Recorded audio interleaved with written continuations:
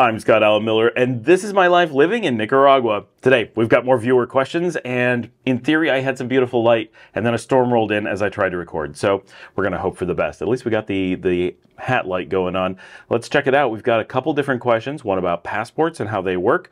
We're going to be talking about finding a lawyer when you're here in Nicaragua, and we're going to be talking about credit cards and just some financial, maybe, discussion, not necessarily related to travel, but a lot of times travel or relocation will bring some of these things up. So we're going to be tackling some viewer questions. Sorry, I've got to do some videos from the office, but I think these turn out pretty well, so happy to do them. Let's get to it right after the bump.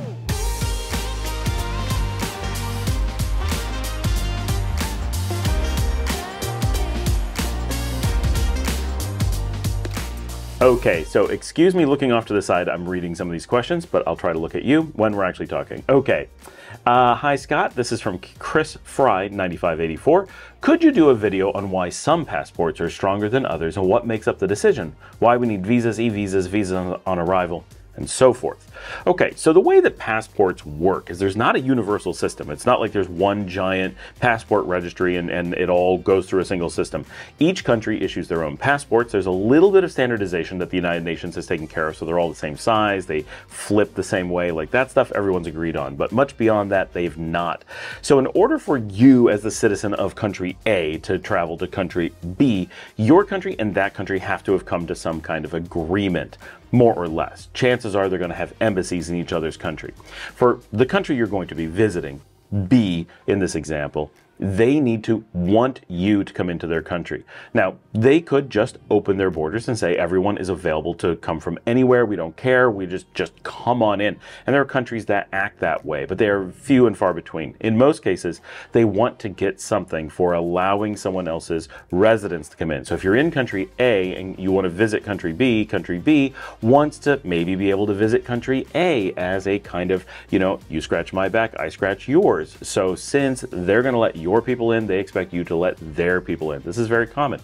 The United States and the EU, the Schengen zone, made a deal to do this very thing, where the United States has to allow in EU citizens, EU has to allow in American citizens, short of specific cases, like it's not completely blanket, but without visas. Now, the U.S. has not honored their agreement, so there's a lot of anger about that, and so the EU has started to issue the need for visas for Americans to go to Europe, but they had a deal where they were supposed to treat each other equally, and they basically are treating each other equally again, just not in a positive way. But all regions that are doing visas and doing passports are working this way. They are generally not giving access to people from another country unless they're getting something for that access. Or if they're going to do some permissions and they don't have good relations with that country, or they're not getting something for allowing those people in, then they're going to use the process to either up security, like they're going to spend more time, or they're going to use it to generate some revenue. So for example, as an American, when I visit Bolivia and the United States do not have close relations. They're just not going to let people from one travel to the other. And this makes sense. The U.S. is definitely not letting most Bolivians visit the U.S., so why would Bolivia let most Americans visit Bolivia? Anyone who does this is giving other countries an unfair advantage, that one country has the power to go everywhere and people from other countries just don't. And so one country has a big business advantage, travel advantage, all kinds of things. So it isn't behooving people, countries, to be unnecessarily open. While it may seem like isn't being open really good, yep, it may be good for you as a travel destination, but tourism doesn't generally generate that much revenue in your economy. Normally, other things are much more important, and just allowing people in and not getting something in exchange for it may overall hurt your economy or not provide the benefits that you're hoping for. So that's why a lot of countries just don't do that. So when I go to Bolivia, Bolivia has a visa process by which I have to pay $160 to be able to enter Bolivia. Now, it's good for 10 years, it's multi-entry, no big deal, and I have that visa. It's a handy one to have. I can go around South America without any problem. I can just go into Bolivia. I'm already pre-approved. But I've gone through extra screening, I've done some extra paperwork, and I've paid my fees, so they know that even if I spend no money in country, even if I do nothing, they've still made a few dollars, and they've covered the cost of letting me in, and they've shown Americans that, hey, the U.S. could be letting Bolivians into the United States, and maybe this would go away. It's a reminder that your country is not reciprocating the allowance that this one is giving you. So most of these situations simply arise from countries that are not super friendly. They may not be unfriendly. In some cases, for example, I live in Nicaragua, and there are many countries in Africa that have a very difficult time getting visas to come to Nicaragua. This is not because Nicaragua doesn't want those countries to come visit. It's because there's no flights that go directly between. There's very little potential traffic. Even if flights were to be offered, there's extremely few people going back and forth. And the process by which you make those deals with the different governments to have an exchange of police records and criminal records and different things that matter for these countries takes time and money. And if you're a small country and people are coming from a small country, it may not be financially advantageous to put anything into place to make it easy to go between them. They may love each other. It may be countries that are ideologically aligned. They may get along really well. They may want to share resources, but if there's simply no traffic between them, why would either one of them expend resources to make it easy for 2 or 3 people to go in between? It doesn't make any sense.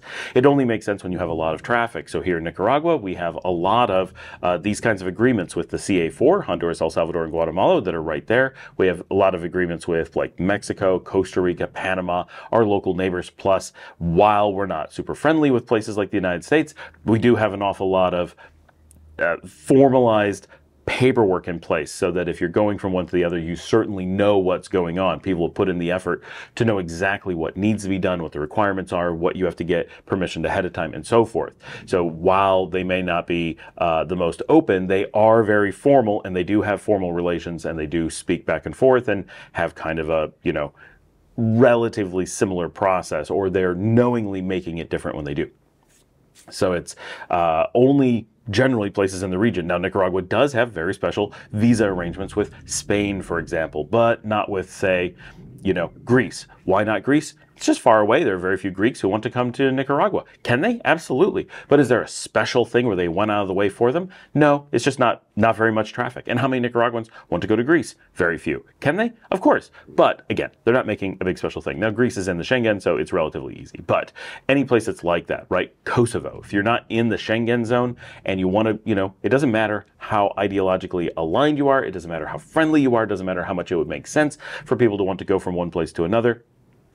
You just have to have a certain amount of traffic before you go through that effort. So in most cases, Chris, when you're looking at why are there these things, it's because the actual idea of people moving between countries is kind of a weird, convoluted thing. And countries need to track you from a citizen standpoint. They need to know who you are, what you're doing, are you safe, do you have enough money to stay in that country, are you a good tourist or resident or whatever. They need to have some assurances that you're not going to cause problems or not going to disappear or whatever. And so in doing that, often they get that information from the country you're coming from. But if they can't do that, then they need some more heavyweight process like e-visas, visas on arrival, and so forth, to make that make sense. And so that is often what happens. But in the example of Africa with Nicaragua, we have a new situation that just arose that the Algerian embassy in Nicaragua has just opened. So in theory, there's going to be an easy way to go between Nicaragua and Algeria, which sounds crazy because there's definitely no flights going between them. But we can hope that maybe in the future there is a flight that goes between them. But if you're going from Nicaragua to Honduras to Spain, you can go on to Algeria, which you can do. There are ferries, and you would be able to get your visa pre-approved here in Nicaragua so that you can go do that. And Algeria is a sensible place for Nicaraguans to want to go vacation. It's exotic, but affordable for Nicaraguans, and it is accessible through a path that is potentially possible for many Nicaraguans. So it makes sense for Algeria to potentially think this is a good deal, but it is certainly still going to be a very small path going between them. But that they have opened formal relations with embassies between the two countries is really promising. So that's pretty cool. But that is why passports are the way that they are, and why you need all these different things, and it's different for everybody from every country. It's because literally every combination of one country to another is a unique situation that is negotiated individually. All right, we're on to our second question from Dale Kurtz. I like these videos of how people fail. Now, these are talking about where we do a breakdown, a post-mortem of people who've moved to Nicaragua and then decided that they didn't want to stay, what made them move in the first place, and then give up, right? Because it's not like people who investigate. We had someone that we talked about the other day. They were here to investigate. That they investigated and found that it wasn't the place for them is perfect. That was a success. They did a successful test and determined that this was not the place that they wanted to be. But in the two examples that Dale is talking about, the people actually moved with the full intent and full investment in a full move, and immediately within a number of days knew that they had completely misjudged what they meant to do and had not done adequate research. And so we dug into these to see what had they done wrong, where did they not give it enough chances, where did they not do the right research, and so forth. Not because they failed, but to hopefully learn from the mistakes. That's the idea. On a semi-related note, how does one go about finding a reliable, reputable lawyer when you first come down? I know you said not to trust expats for a recommendation, since they probably got their recommendations from another expat and have no real basis to judge their reliability or veracity. And if you're just been there a few weeks or a month or so, you might not be able to develop a deep, trusting relationship with the Nicas you've met to trust their recommendations. Not to mention that maybe the average Nica might not use lawyers that much, and maybe not for searching a rental, since it seems like Nicas don't move as often as expats, which is definitely true. At least that's my assumption. It's correct. I mean, I couldn't tell someone here in the US which lawyers are good. I don't use them unless I'm in trouble. And thankfully haven't had to do that for many decades. I'd rattle off the ones I'd seen the most ads for if someone asked me, which is exactly, that's one of the big challenges. So yeah, I'm thinking that walking around the city looking for abogado signs and meeting them till I find one, it probably isn't the best way. Also, when meeting with a lawyer, should I try to find an interpreter or rely on imperfect Spanish to get by? Thanks as always for great videos. You're helping people more than you probably know. Well, Dale, we talked about this a little bit on the live stream. You and I talked about it, but this is truly one of those difficult spots where it really is a lot like finding a good apartment. How do you do it? You walk around, you ask people, and it takes time and some trial and error. And unfortunately, that's not the best process, but what else is there? This is one of those spots where I think people will be best served by simply getting the hard truth of this is one of the things you do to find yourself successful or not successful, is putting in time to get to know people and find a really good lawyer. Now, when we came down, we asked for advice from friends who had long-term business here in the country, and they were able to recommend some lawyers. And honestly, they were fine lawyers. Are they the best? Are they the ones that I would like, yes, these are the lawyers? No. But did they do the job that they needed to do? Yes, they did. Did they rip us off? No, they didn't. Did they charge us a reasonable amount of money? Yes, they did. Did they get everything perfect? No, but it wasn't bad. Right? And so having a good Nicaraguan business resource. So in all these kinds of things, if you're going to get recommendations, one of the first things is make sure you're getting it from a reputable source, which you talked about, right? Expats are almost universally going to be really bad sources. Now, if you have an expat who does a load of business, is obviously doing a lot of legal stuff, has a lot of connections, is very well, integrated into society and is routinely being successful in things that they do, they may have those resources for you. But it's going to be very unlikely. It's going to be an exception within the expat community, not the norm. The average expat is going to be just randomly doing the same thing you talked about in the United States. Well, this is who showed up at my door when I got here. I didn't judge them. I didn't do enough work. I didn't evaluate them in any way, but they did the job, and so I'm recommending them. They were fun to hang out with, and we had a beer, so I'm recommending them. And that is okay as long as you know what you're getting into. Well, it's a starting point, but it's important to understand that if they're not evaluating lawyers, they're not testing out a bunch of them, they're not, setting some criteria to test against, they're not evaluating how good the work is, then their recommendation is, for all intents and purposes, worthless. It doesn't mean that the person is bad. It just means that the recommendation of them has no value. You can't, if they didn't actually evaluate them, what is it that they're recommending? Well, this person breathed, seems like he's a lawyer, right? And that's a really dangerous thing. So we just had this situation where someone down in San Juan del Sur hired a lawyer. It turned out, I don't think they're actually even a lawyer. That's quite some thunder we just had. I don't think that they were even a lawyer, and I don't know what so the person said, no, they're definitely a real lawyer, but I don't know how they proved that. Maybe they did, but it sounded like they actually weren't. They were a lawyer, then we have not yet heard what action they took against them because they broke the law, should be disbarred. And so it's important. We're waiting for the story to end. But if they're doing what they should be doing just ethically. They should have taken legal action against these lawyers that I don't think are really lawyers, because they were not acting as lawyers, they're acting as con artists. Lawyers aren't allowed to do that. Now, lawyers might do that, but they're not allowed to do that, right? So we all have a responsibility in society to protect each other from these things, and rather than hiding identities, right, look for people who are hiding identities. Oh, something bad happened, I'm not going to tell you who did it. That's not a reliable story. Even if it did happen, that's not behaving well. If you know of someone who's a criminal and is out to hurt people, you got to protect people. It is not okay to hide that, right? Now, maybe you're being threatened or something, but within reason, people need to be warned. And if someone is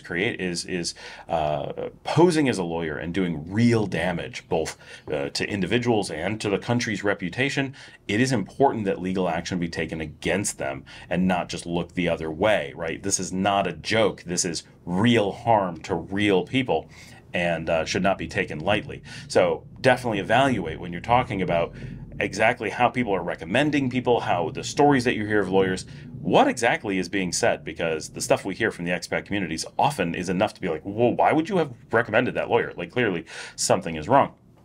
So I think when you're going to find a real lawyer, like, the chances that you're going to find it through the expat community, very slim.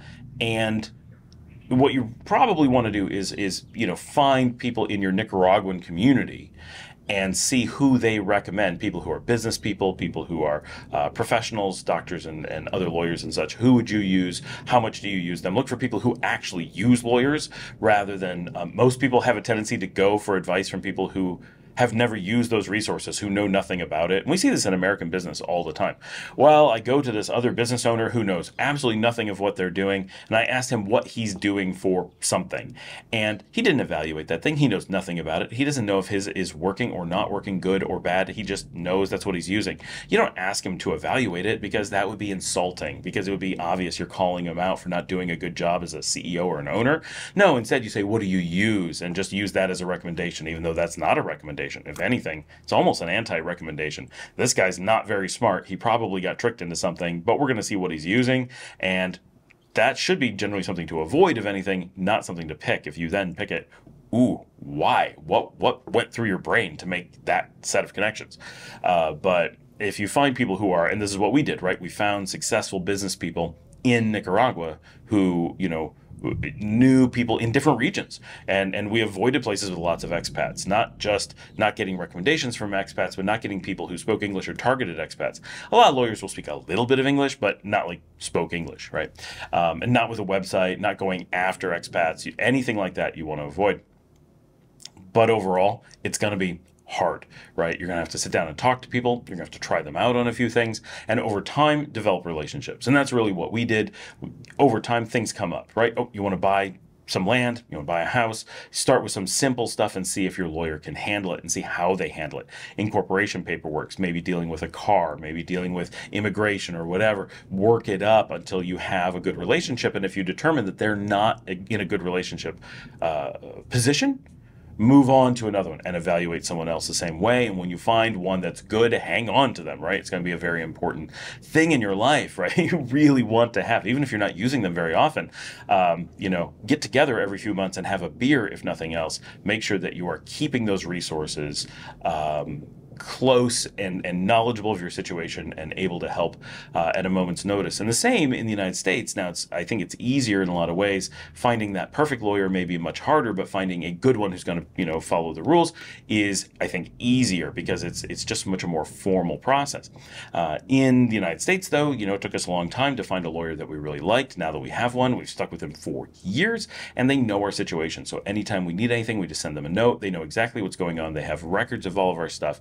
They have teams of people that can help us. They have the resources, they have the skills, and we've developed that, right? And so coming to Nicaragua, we did the same thing. We put in this time to whittle through a number of different legal resources and found a legal team that we are exceptionally happy with, and now we're like family, right? And so it's very important, I think, as an expat, not necessarily Nicaragua, not necessarily anywhere, but imagine an immigrant going to the United States, and you want to be living in the United States. What's the most important person in your circle of connections is going to be your lawyer, right? That's who's going to be helping you with every little situation that comes up, every time that something bad happens to you. Because as an immigrant, like we are, there's always that moment when you might be the target of something, like this story that was on YouTube recently that everybody's been talking about, right? They were the target of a scam, and they didn't have a good lawyer. They needed a good lawyer immediately. They needed a good lawyer. First of all, if they already had a good lawyer,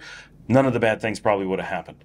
If they had access to a good lawyer, even though they didn't use them initially, they probably could have fixed a lot of the things quite quickly, right? There's a lot of, like, when something goes wrong is not when you want to be putting together your legal team. You want to have a legal team that is there for you. And when something goes wrong, you call on them. They already know who you are. They already know what your priorities are. They already know what kind of person you are. They already know what you need, and they're going to be there for you in an immediate capacity. Yeah, unfortunately, Dale, walking around and looking at avocado signs, while that is not actually the process, is closer to the process than anything else is. That's almost what it's going to be like. And it's going to be tough, and it's going to depend where you are. You probably want a lawyer that's local unless you live near an enclave. Then you want to stay away from them and then go to Managua, go to Leon, get someone from one of the big cities, and you'll get better luck that way. I hate that there's no good answer for some of these things, but sometimes there isn't a great answer, and this is one of them. All right, on our final question is from Andrew O'Neill. We're back to credit cards again and personal finance. Hey, Scott, thanks for continuing to pump out amazing information. What I'm wondering is, what about the people who have opened so many credit cards, and let's just say you only use like maybe 3 or 4 of them at the most regularly, and you don't really feel like opening another account because you really feel like you should be closing some of those accounts that you don't really use. However, that's going to affect your credit history, which affects your score. Do you have any thoughts on that? I was thinking of getting the Hilton American Express and the Spirit MasterCard travel card for Spirit Airlines, but I'm a little concerned opening up 2 more credit accounts when I already have so many of them. Can you touch on that? Yeah, so I think in general, having a lot of accounts is not the negative that people imagine that it is. There's like this huge feeling that you can't have a lot of accounts. And while you don't want to go out and intentionally have a lot of accounts, it's not actually a big deal the way that people kind of portray it. In reality, having a lot of accounts is perfectly fine. Rarely does it really hurt your scores. What does is closing accounts. That will hurt your scores. So, for example, I have a credit card that I haven't used in years. Do I close it? No. I also don't carry it or make it accessible. It's all locked down. It's at 0. It has an auto pay just in case something happens. I do get an email every month just so I know that there's no activity. Hasn't been any activity in years, but I keep an eye on it. It looks good on my credit. It's no big deal. It doesn't count against me in any real way. It does count towards my total credit availability. That's a little bit more of an issue, but it's not a big one, at least for me. I don't have so much credit that they're like, whoa, you have way too much credit. I opened, because of this very discussion, I opened several new accounts last year, and my credit score skyrocketed, actually, which was shocking to me. But I opened a new American Express, a new MasterCard, and a new Discover, and I almost feel like there was another one, but I got quite a few new ones. I did get Discover, but I'm not sure that was at the time, all in a single year, and my score did much better. And all you do is take your old cards and stop using them. Oh, I did. I also got a secondary Bank of America card, and what I did was just took all my old cards, put them into a drawer, put them into a safe is really where you were to put it, or destroy them. But you probably want access to them as emergency cards. And for me, it was I didn't have very many cards that were international. They all had transaction fees and stuff. So all of those, I basically said, okay, here's a pile that these are worthless to me because I'm never going to need to use these. I want international cards. So I took each one and I replaced it with an international card, but I didn't close a single account. It just wasn't worth it. So for example, I have 2 credit cards with Bank of America, and they're just like, whatever. And one I use, one I don't. It shows up in the same thing when I sign in, so it's really nice. Oh, I owe on this. If I was to owe on the other one, it would be right there on the screen. Never really comes up. But once in a great while, I go to a website, it's already got the other one saved, and I'm like, whatever, $7, and it shows up at the end of the month, and I just pay it off. Not a big deal. And in fact, I think that looks better on my credit report because there is activity on those cards, and they're just being paid off every month. So I think in general, what I would say, Andrew, is just don't worry about it in that way. Don't worry about the number of accounts. I think that's something that people who aren't studying credit tend to focus on, and it's generally irrelevant. Credit is a complicated beast, especially when it comes to credit history and reporting.